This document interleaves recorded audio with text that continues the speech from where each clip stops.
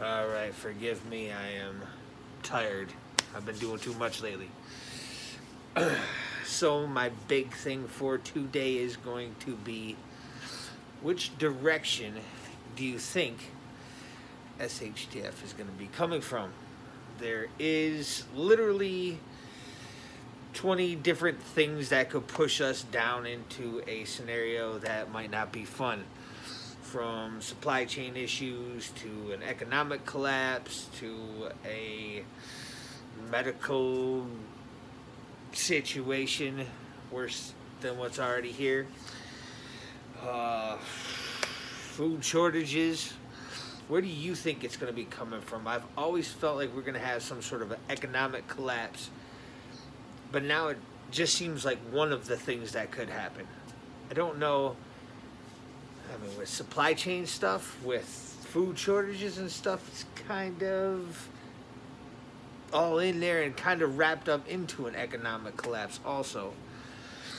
So I think that it could be several different things that start it, but it might not be what brings us there all the way, depending on what it is. I know without toilet paper, we'll all be just fine. Find a rag. Do something with yourself, right? A million different ways to take care of that situation, but not much of a different way. You see the petrodollar issues now with all the other countries going on stuff, and there's the currency, so there could be a currency issue, which would be part of the economic collapse. And I've always kind of felt like the reckless spending and everything for years now. I've been feeling like sooner or later something might happen with that. And if your currency purchasing power isn't, if it's not worth anything to get anything with, and stuff goes up like a hyperinflation of some sort, and it's going to be $100 for a loaf of bread or something today, because tomorrow it'll probably be $200. None of that even matters if there's a supply chain issue, which is something I never really thought of or thought to prepare for. No matter what, you're getting your food and your water and all your ways of getting water and everything, and you never really thought of, well, what happens if it just disappears off the shelf anyways? You've heard of like crazy things where stores get cleaned out. When we lived in New York, we'd have there's a snowstorm, all they had to hear was snowstorm, and everybody ran out to the store and just bare shelves for a week or something, 5 days maybe, whatever it was. But it seemed like you always had enough to get through. It was only a couple days or something. But what happens if it's not enough to get through? Always good to have something extra. There's just so many different directions now that stuff could be going wrong, that I guess all you can really do is just be prepared the best possible way you can, by having some extra food, having some extra supplies, having extra ways to protect your family, your supplies, your everything, protect, defend, however you want to say it. And it kind of is what it is, and it kind of doesn't really matter how it goes down.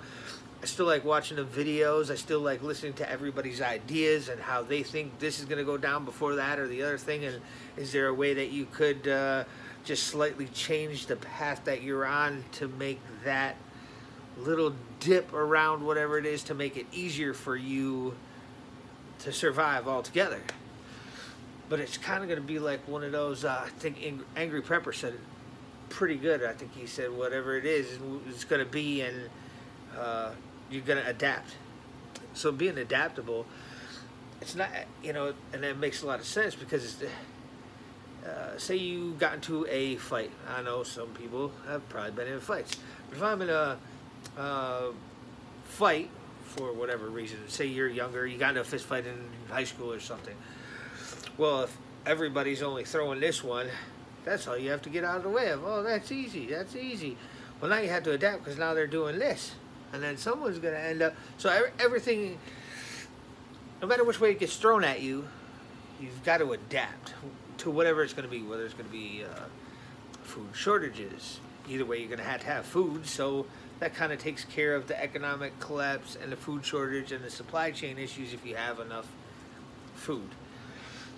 the medical type issues of different sorts that we have been seeing for a little while now, and to go along with supply chain issues, I heard that there's going to be some on the shelf supply chain issues for like the over-the-counter type medications, NyQuil or something, I don't know, whatever you want to say it is, ibuprofen, whatever it is. But if the stuff's not coming in, that stuff will be off the shelf too. Do you have enough medication for whatever medication you take? It's kind of hard to get additional medications, but any over-the-counter stuff, to have an issue with that too is it's just one more thing. And we're fairly well prepped in that situation, I would say, but it also depends on how long of a situation are you preparing for. Are you preparing to go through the winter? Say something happens, we'll say in September, right? In September, supply chain issues, some medical lockdown thing or something, and then there's rolling blackouts, grid down, something. So do you have enough to get you from like that September to March or something? I live in the cold weather. If you don't have something set up to where you're going to be able to get some sort of warmth, you're going to have a hard time.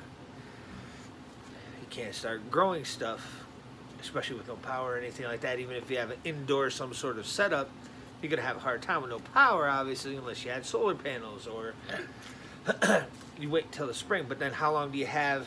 You have stuff that grows fast. You have stuff that takes all year to grow. You could plop in a bunch of beans or something. A lot of stuff comes up quick. Beans are pretty good, and they got the proteins, the carbs, everything. But I'm getting away from the point. The point is to have 6 months worth of stuff or something. That long, cold, dark winter thing, that's been hitting me in my head a little bit, but nothing too extreme. And no matter what it is, it can't be too extreme. You can't be too wound up about all this stuff. You just want to take it day by day. The longer stuff goes before something ends up happening, hopefully the more prepared you're going to be for anything, whether that be in a defensive way or having enough food. Because if you're only buying a couple extra cans or an extra bag of rice or two every week or every 2 weeks or once a month, of course, if we go 3 months long, you're going to have 3 times as much as you did 3 months ago. So it's not a bad thing. And nobody wants any of this madness to even happen, but I feel like we're almost getting pushed into it. The whole SHTF situation, mildly aggravating to think about, but I think that just doing that little bit and being able to adapt to whatever the situation might be is going to be huge. Keeping that level head and just, okay, here's what it is and here's how I'm going to deal with it. Kind of having a plan for each avenue, but at the same time being able to switch your plan up just to dip or duck or move off to the side of whatever the extra, like if you were preparing for economic collapse, we understand this part, but this could happen too, so I got a plan for, okay, I kind of know where it's going to be, but if there's just that side, if a hook comes instead of that straight punch, are you going to be ready for it? I hope everybody is. I hope everybody's been getting some stuff, some sort of supplies. If you've been on the channel, I always complain about food, and I feel like that was where I was lacking the most for the longest time. I just thought, defense. And I'm like, yeah, we got canned stuff. I probably got a month's worth of food or something if something crazy ever did happen. But then when you hear stuff like supply chain issues that could take 3 months to fill shelves back up or anything like that, 90 days to refill the shelves, you're thinking to yourself, well, that's longer than a month. And yeah, I could defend myself, but I won't be alive to defend myself because I won't have enough food. So just being well-rounded, I guess is a good way to put it. And I hope the best for everybody. And I don't know, do the best you can for your family. And we'll see you soon. I just want to throw that out there because it seems like it's just coming from like every direction. And you don't even know what to even attempt to pay attention to. And like I said, I'm kind of into that economic collapse thing, but now I'm kind of getting into that supply chain issue too.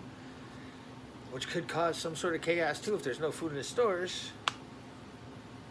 people are going to be hungry. That's going to cause there's your protection or your defensive situation right there. Now you gotta the crime will go up or something, so you're going to end up having quite a bit more, additional issues in that department. But first time here, don't forget to subscribe, give us the thumbs up, and we'll talk more. Let me know what you think down in the comments. What are you preparing for? Or do you think it's just a whole splatter on the wall, see what sticks kind of a thing? Just be as well-rounded as you possibly can. So thanks for watching.